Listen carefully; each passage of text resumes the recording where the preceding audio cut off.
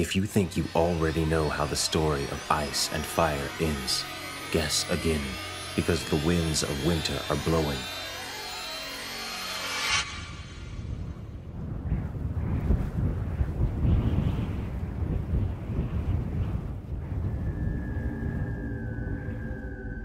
Tycho Nestorius had impressed him as cultured and courteous, but the Iron Bank of Braavos had a fearsome reputation when collecting debts. Each of the 9 free cities had its bank, and some had more than one, fighting over every coin like dogs over a bone. But the Iron Bank was richer and more powerful than all the rest combined. When princes defaulted on their debts to lesser banks, ruined bankers sold their wives and children into slavery and opened their own veins. When princes failed to repay the Iron Bank, new princes sprang up from nowhere and took their thrones. As poor plump Tommen may be about to learn. No doubt the Lannisters had good reason for refusing to honor King Robert's debts, but it was folly all the same. If Stannis was not too stiff-necked to accept their terms, the Braavosi would give him all the gold and silver he required, coin enough to buy a dozen sellsword companies, to bribe 100 lords, to keep his men paid, fed, clothed, and armed. Unless Stannis is lying dead beneath the walls of Winterfell, he may just have won the Iron Throne. He wondered if Melisandre had seen that in her fires. All right, so this pretty much tells you how the Iron Bank is thought about in Westeros. They are very powerful, and the fact that the Crown of Westeros is defying them by refusing not to pay back their debts is indicative of the fact that Stannis might be winning the war simply by the fact that they're not paying their debts to the Iron Bank. That's how influential and powerful they are, because if you don't pay them back, they fund your enemies. Yeah, there's something really kind of gangster and mobster-like about the way they talk about them. Now, obviously, the Iron Bank isn't necessarily the head of an organized crime network. I mean, who knows? But the intimidation factor is what I'm talking about when they say, well, when princes failed to repay the Iron Bank, new princes appeared. Like, they can remove people from thrones of countries. So their level of power is that of a very powerful country. Their reach is far, and Tommen is about to learn that to his peril. So you can either view what Cersei is doing by refusing to honor Robert's debts as very ballsy or just quite stupid. And I lean more towards really dumb. Yeah, we've got some quotes to get into. Cersei's, the way that she treats the Iron Bank is definitely not serious enough, to put it lightly. So that's basically the setup here. You know, that they are, you know, they have a heavy shadow over Westeros. We're actually not just talking about the Iron Bank. We're going to talk about the triumvirate of powers in Braavos. The 3 powers in Braavos, which are the Iron Bank, the Faceless Men, and the Sea Lord of Braavos. And we've already touched on the Faceless Men a little bit in the Arya episode, but we're going to talk about non-Arya Faceless Men things. So let's go ahead and start off with the origins kind of all of this. Really, it goes back to Braavos and the Faceless Men starting off in the mines of Valyria, of course. But they were led to Braavos. You know, they were it was an escaped slave ship. It was headed to Sithorios. The slaves on board had a revolt. They took control of the ship. They sailed to Braavos, and they disappeared for like 100 years before they did this unmasking of Uthero. And then several centuries passed, and then there was the Doom, which, of course, we know they pulled off with Aenar Targaryen. # the Doom was an inside job. Yeah, nice plugging your own theory. Oh, of course. Never fail to plug your own theory. So there's a quote here which kind of shows us that the Iron Bank really doesn't take dragons lightly. They consider them to be a kind of a serious thing. So in this quote, it says, "Would that we had one here. A dragon might warm things up a bit." And then, "My lord, Jess, you will forgive me. I do not laugh. We Braavosi are descended from those who fled Valyria and the wrath of its dragon lords. We do not jape of dragons." No, I suppose not. My apologies, Lord Tycho. All right, so basically, John makes a joke about having a dragon in the north, and the guy is like, "No, we don't joke with dragons," because they remember the oppression and the sheer power of the dragon and how they took over everything and how brutal it was. Yeah, and even though it was the Faceless Men in the mines of Valyria, and we're talking about the Iron Bank here, this Tycho is speaking for all Braavosi, and all Braavosi have a very sort of unified identity, and there's certainly clues that the Iron Bank and the Faceless Men are simpatico, if not all 3, you know, including the Sea Lord. So yeah, all of Braavos, dragons are no joke. However, it's not necessarily true that the Faceless Men and the Iron Bank are against dragons across the board. And we'll talk about that a little bit later. It just seems like they have a kind of apprehension towards dragons that goes all the way back to their origins in Valyria. Yeah, the one thing that may be different, of course, is the fact that Dany's not using her dragons to enslave people, but rather to free slaves and eventually confront the others. But like I said, we'll get to that. So our next big question is, how are the Faceless Men connected to what's happening in Westeros? All right, we talked about this a little bit in our Arya episode. They're obviously training Arya to do some task in Westeros. That's one thing. And then obviously they're using the Faceless Man that was wearing Jack and Hagar's face in order to steal something from Old Town. Yeah, he became Jack and Hagar. Then he was the alchemist. Now he's Pate the Pig Boy, and he's hanging out in Old Town. Yeah, so we got this quote here to talk about what it is that Jaqen is after. We've alluded to it a few times that it might be this book about dragons, but let's go ahead and cue this quote. Tyrion had read much and more of dragons through the years. The greater part of those accounts were idle tales and could not be relied on, and the books that Illyrio had provided them were not the ones he might have wished for. What he really wanted was the complete text of the Fires of the Freehold, Galindro's History of Valyria. No complete copy was known to Westeros, however. Even the Citadels lacked 27 scrolls. They must have a library in Old Volantis, surely. I might find a better copy there, if I can find a way inside the black walls to the city's heart. He was less hopeful concerning Septon Barth's dragons, worms, and wyverns, their unnatural history. Barth had been a blacksmith's son who rose to be king's hand during the reign of Jaehaerys the Conciliator. His enemies always claimed he was more sorcerer than Septon. Baelor the Blessed had ordered all Barth's writings destroyed when he came to the Iron Throne 10 years ago. Tyrion had read a fragment of unnatural history that had alluded to the blessed Baelor. He doubted that any of Barth's work had found its way across the narrow sea. And of course, there was even less chance of his coming on the fragmentary anonymous, blood-soaked tome called Blood and Fire, and sometimes The Death of Dragons, the only surviving copy of which was supposedly hidden, locked away in a vault beneath the Citadel. So whatever he's looking for seems to be related to dragons and their nature and potentially how to kill them.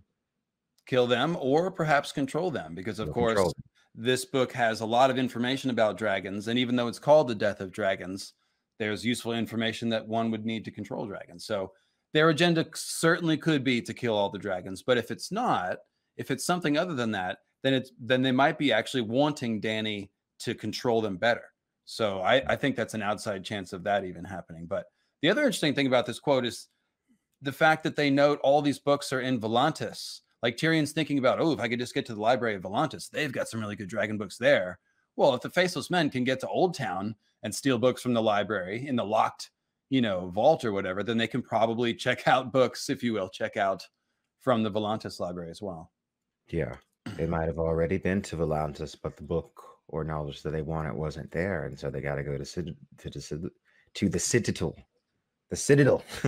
So they got to go to the Citadel. Yeah, that just kind of shows you like how important Blood and Fire is, and it also shows you that they might be on a quest to like track down the most elusive books about dragons that they can find, and that might be what this book is. So that is very interesting as far as what is their agenda, which we'll talk about near the end. So our next question, first we just asked how the Faceless Men connected to Westeros, and now we're going to ask, how is the Iron Bank connected to Westeros? And we said at the outset, we mentioned most of this, so there's basically three ways.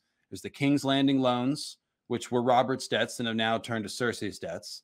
There's a new alliance that they're forging with Stannis, and then there's some loans that Tycho made to the Night's Watch. All right, so this next quote is one example of how Cersei thinks about the Iron Bank. You can see here that Pycelle is kind of warning her of the trouble that the Iron Bank could potentially cause. And she just kind of says here, the Iron Bank will have its due when I say it will. She doesn't really understand the potential threat and the potential danger that she's putting herself in and, her entire family in by, brushing them off like this and kind of dismissing them the way she is. Yeah, she's like, the Bravosi would squeak and squawk at her, but what of it? And that's like, what of it? Well, they can kill you, Cersei. They can take you off the throne. And Pycelle, yeah, a quavering voice. This will cause more trouble than you know. The Iron Bank. And she cuts him off. Oh, they remain on Braavos far across the sea. You know, a Lannister pays his debts. And then he fires back, the Bravosi have a saying too. The Iron Bank will have its due, they say. So it's like kind of Yeah. menacing there. Again, it's that whole gangster vibe. Like Pycelle's trying to tell her, like, dude, you don't just not pay the Iron Bank. So then later, same book, Feast for Crows, Braavos has now escalated to sending envoys instead of notes or whatever. And Cersei had put him off for a whole 2 weeks, letting Lord Giles cough at him or whatever. Lord Giles, the coughing treasurer. And so finally, Cersei has to talk to him. The guy's name is Noho Domitis. And so Cersei thinks to herself, an irritating name for an irritating man. His voice was irritating too. And then it says, Cersei shifted in her seat as he went on, wondering how long she must endure his hectoring. So this is an example of George like writing Cersei's inner monologue so that we know like her very warped perspective. You know, oh, she's suffering. She's got to listen for 5 minutes to this person who's loaned her like just bushels of gold. I'm trying to say, yeah. So Well, Cersei's never really had to experience anything like the Iron Bank holding anything over her head because she was the daughter of Tywin, the richest, most powerful man in the kingdom, and then she was the queen. So she's been at such a high level of power for so long, her entire life, basically, that it's like maybe she really doesn't think that the Iron Bank could take her down. And I mean, she's kind of laser focused on like Tyrells and the witch's prophecy, that she's not really seeing the looming threat that's right there, ready to take her down at any moment. Yeah, you're right that Cersei's privilege probably contributes to her sort of blindness on this issue. And like during this exchange, she's putting him on and, he's saying, oh, I talked to Giles 6 times. And she's like, oh, 7th time, maybe you'll be lucky. And he's getting tested and he's like, oh, it pleases your grace to make a jest, I see. And she tries to get gangster. And she's like, when I make a jest, I smile. Do you see me smiling? Do you hear laughter? I assure you, when I make a jest, men laugh. And he's like, King Robert, and she's like, is dead. The Iron Bank will have its gold when this rebellion has been put down. And then it says, he had the insolence to scowl at her. She's like, so just, The insolence. Your Grace, this audience is at an end. Cersei had suffered quite enough for one day. Poor Cersei. She was just afflicted with this short conversation anyways. Freaking peasants trying to talk to her about paying back her debts and stuff. What? So Cersei refusing to pay back Robert's loans and to order the crown's previous loans is also affecting merchants in King's Landing's ability to get loans. All right. So a group of merchants appeared before her to beg the throne to intercede with them for loans for the Iron Bank. The Braavosi were demanding the repayment of their outstanding debts, it seemed, and refusing any new loans. So Cersei decides we need our own bank. We need our new bank. We'll have the Golden Bank of Lannisport. Yeah, and she totally says, perhaps unrealistic. yeah, it's like, oh, we don't need their bank. We'll make our own new bank, right? So you need Yeah, money for that, and you need to build up a certain sense of trust. You can't just start a bank. That's not the way it works, and she clearly doesn't understand. like the Iron Bank is going to let Cersei just start a new bank in Lannisport. Yeah, I mean, exactly. I don't think so. Not until you pay your debts. And so, like you were saying, Quinn, this is now affecting. It's another escalation of the banks sort of demanding their gold back. They're now refusing loans to everyone in King's Landing. So this situation really should have Cersei's attention, and it still doesn't. And so that's the point at which we see Tycho Nestoris turn up in the north with an offer for Stannis. The banker pressed his fingers together. It would not be proper for me to discuss Lord Stannis' indebtedness or lack of same.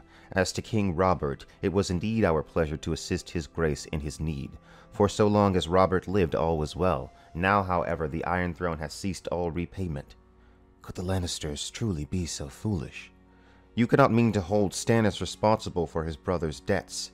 The debts belong to the Iron Throne, Tycho declared, and whosoever sits on that chair must pay them. Since young King Tommen and his counselors have become so obdurate, we mean to broach the subject with King Stannis. Should he prove himself more worthy of our trust, it would of course be our great pleasure to lend him whatever help he needs.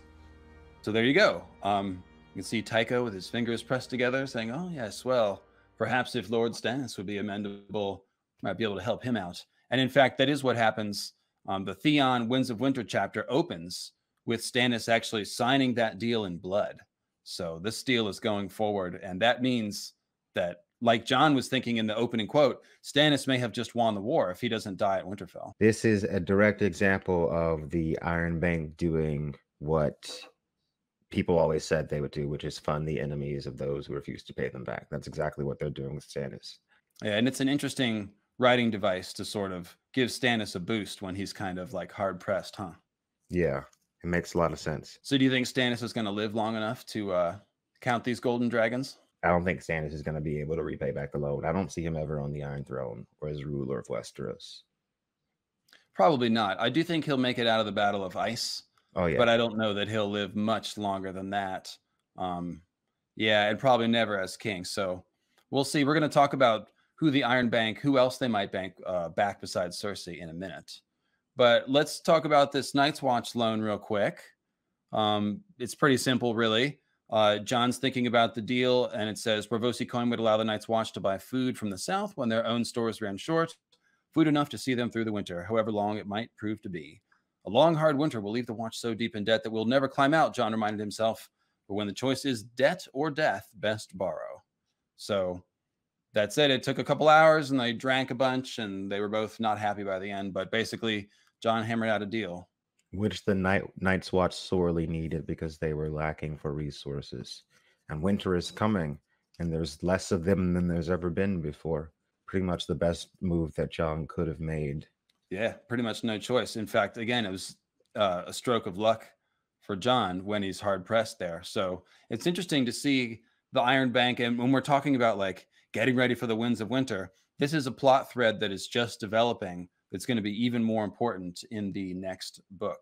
So I can see John, like, you know, he's dead still. You know, he's laying on the ground. He's about to be resurrected, and Tycho's sitting there like, you owe me money, bro. You better not die.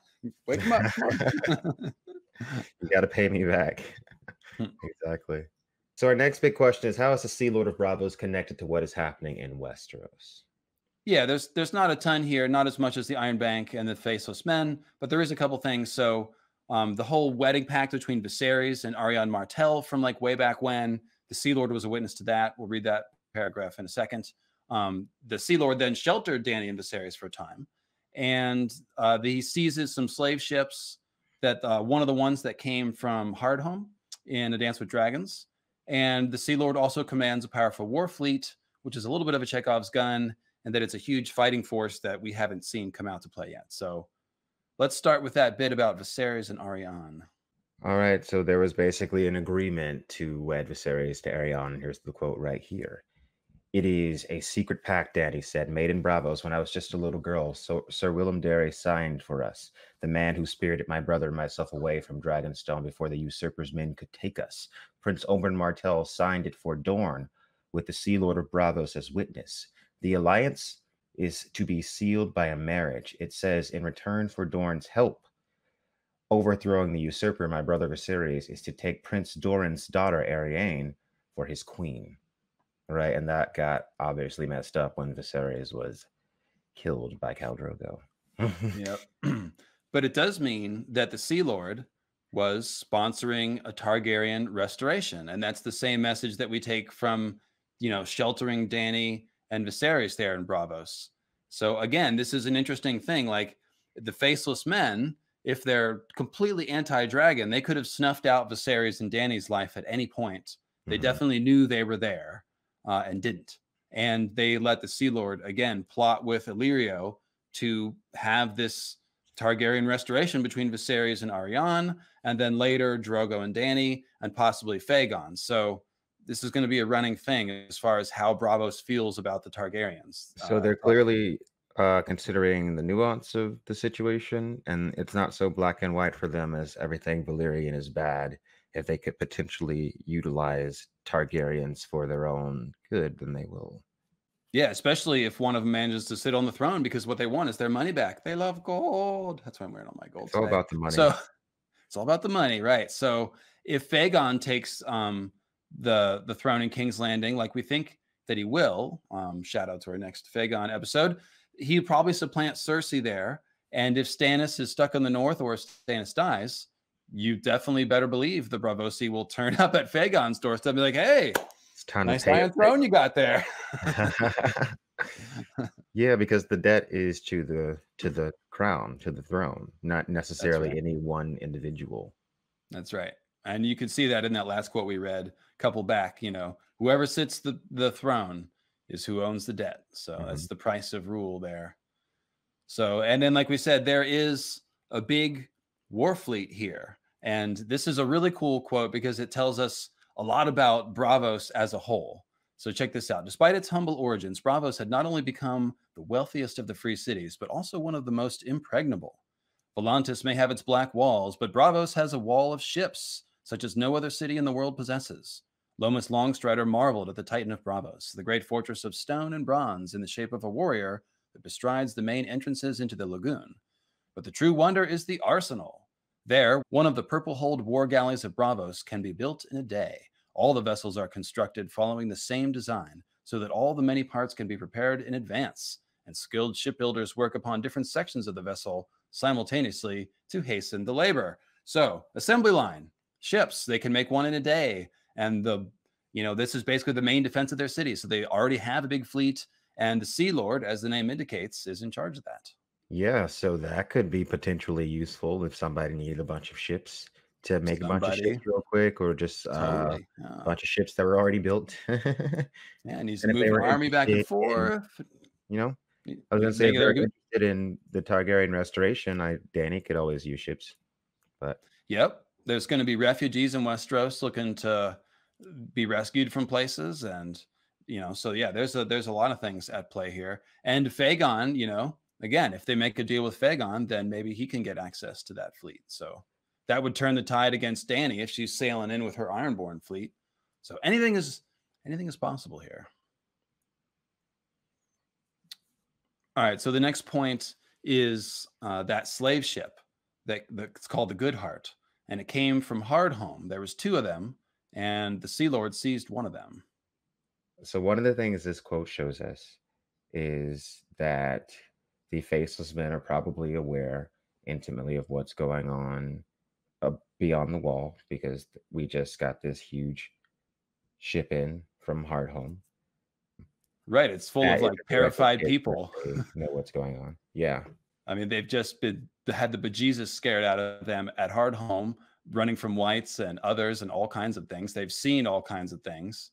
So yeah, the Faceless Men and who I guess would be the Sea Lord, and pretty much everyone in Braavos is going to be hearing tons of stories about this now. Yeah, definitely. Because we don't even really know what horrible things they saw at Hardhome. We just got, John's little letter that he received that just had like kind of hints of what went down. So I imagine that perhaps maybe more stories will be floating around Braavos and all over Essos potentially as to what's going on in the north of Westeros. Yeah, that Cotter Pike letter to John is one of the creepiest things in A Song of Ice and Fire. It's like situation very bad, eating the dead. Dead things in the water, dead things in the woods. It's like, oh man, this is kind of reminds me of what came out of Summerhall as it was burning down. Kind of the fragmented letter. Ravens. Oh yeah, yeah, totally. Yeah, it's like we don't get much information, but what we get is very bad. So exactly. I mean, in true George Martin fashion, as we find out the truth, it'll only get worse. So yeah, maybe we'll hear about some of what's going on in Hardhome when Arya's, still in Braavos here. So another good thing about this quote is that it shows you how the Faceless Men prize information. They're always asking Arya to learn 3 things.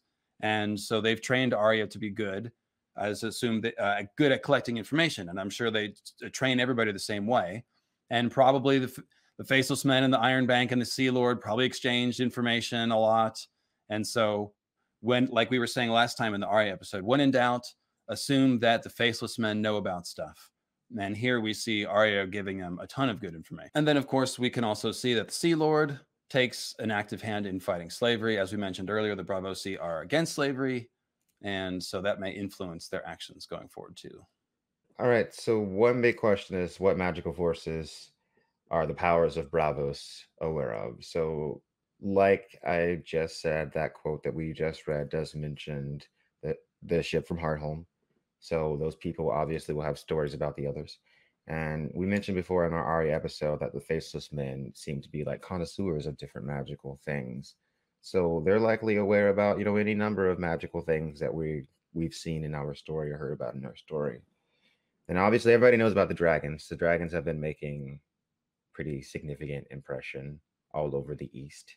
So I'm pretty sure everybody's aware of that. And they don't take it lightly, as we mentioned earlier. Yeah, and a great point you made when we were chatting about this episode in advance was that because they have so many different artifacts, they probably are aware of the general like idea that magic is getting stronger because of the dragons or whatever. Because you can see that in Karth and the pyromancers in King's Landing, all the spells are like they're ripping now. They're working better. So Faceless Men have probably picked up on that too.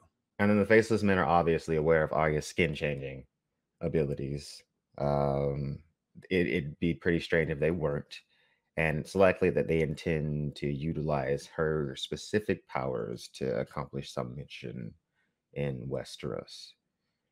Like we've said Yeah. multiple times, they're clearly aware of the others as well. At So least there the you go. are, and most people because of the slave ship. Yeah. So essentially, like we said, when in doubt, assume that they know. And so this is interesting because like the Iron Bank and the Faceless Men, it seems like a very political plot, like it's a bank, right? But there's a little bit of magic involved. And really, when you talk about bankers, Wall Street, and how the stock market reacts to things, they only care about results. They care about money. And anything that affects the bottom line is they care about. So if the White Walkers are going to invade, they gotta know how that affects everything. And they probably don't want the world to end because they won't get any of their loans repaid if the world ends. So I tend to think that there will be a sneaky play here where the powers that be at Braavos actually do take a hand in the end game scenario. So something to keep your eye on. Definitely. Well, like you said, if it affects their bottom line, when the Iron Bank is concerned, especially, they're not gonna want that to happen. So obviously, the White Walkers destroying Westeros will, they're never gonna get the money back if the White Walkers take everything over. So of course, they'd rather have someone like maybe Dany in power, someone that can repay the debt, because all they want is money. It's all that matters. They're not going to Stannis because they want to support his right to the throne. They're going to Stannis because maybe we can get our money back this way. That's right. And I mean, it's one of the most absurdly delightful moments in A Dance with Dragons when Asha sees Tycho Nestoris come out of the snow with the weird hat, and she's like seeing his shape emerge in the snowstorm. And it's like, who is it? It's a Braavosi banker. Okay, that's not what I expected. Yeah, exactly. And of course, he shows up with Theon and the Iron Man, not with Theon, but with the Iron Man from Deepwood Mott in tow. So, yeah, very cool, very cool. Tycho Nestoris, this is your big moment, buddy. This video right here. Yeah. So the last thing I will say about this is that I'm most interested in their attitude towards Daenerys. They're anti-slave. And they're not, like I said, they're collecting, the Faceless Men are collecting dragon information. So I tend to think that they might be down with Dany. And that could be a huge, huge factor in the end game. So leave comments below with how you think your favorite Iron Bank Faceless Men conspiracy, or how you think they're going to affect things going forward. Yeah, just one more thing on their attitude towards Dany. Dany is, in a lot of ways, kind of righting the wrongs of old Valyria. Like she is, she's kind of righting the wrongs of her ancestors, uprooting the slave trade. She's trying to help people rather than oppress and enslave people and gain power for herself. So yeah, I couldn't agree more. And I've done a couple podcasts about that very thing. So yeah, I'm right on the same page there. And I think that, I like the idea that the Faceless Men helped cause the doom, which obviously they pretty much is certain that they did. But then, Dany, again, is the exact opposite of the Valerians. And so they might look at her totally differently. So there you have it. There is our episode on banking and assassination. Banking and Murder. Banking and Murder. We should change the title to Banking and Murder, perhaps. Maybe. Let's do it. Okay. You heard it here first. That's always been the title. All right, guys. Thanks a lot. Remember to subscribe and share the videos. Thanks for coming on this ride with us, and we'll see you with another most anticipated plotline of Winds of Winter tomorrow. Thank you guys for watching. Over the next 23 days, starting right now, we'll be releasing videos alternating between both of our channels, covering all of the awesome stuff that's coming in A Song of Ice and Fire, book number 6, from Jon Snow's Resurrection to Euron Greyjoy's Apotheosis. So make sure you subscribe to both of our channels so you don't miss anything, and those links will be in the description, of course.